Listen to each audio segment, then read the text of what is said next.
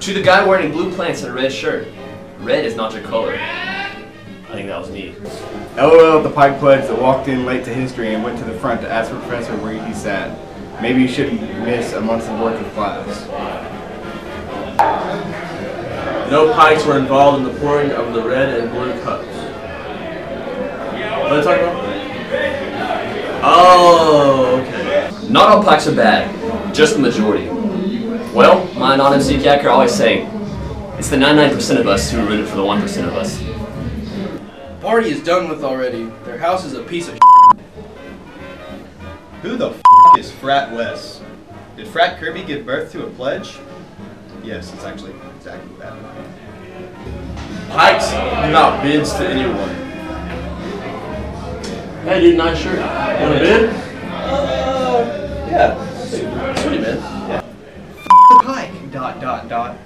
Country boys do it best. I agree. Trying to convince my girlfriend not to go to the Pike party this weekend. Actually, she's here right now. What, could you get her to come in here? Yeah. Alright. Kappa Sigs and Sigma Kappa should just share their letters. They already share Pike. I feel like kids who joined the Pikes here at ASU and only ASU didn't have many friends in high school. Just a bunch of punk asses looking for friends. The Pike wearing pink pants and a blue shirt, you're giving fraternities a bad name. Why are the Pikes having a meeting in the UC right now?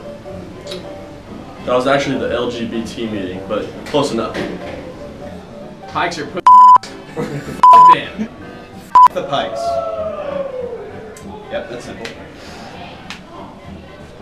LOL, I have heard stories about Pikes actually drugging people. Not only girls, and I'm not...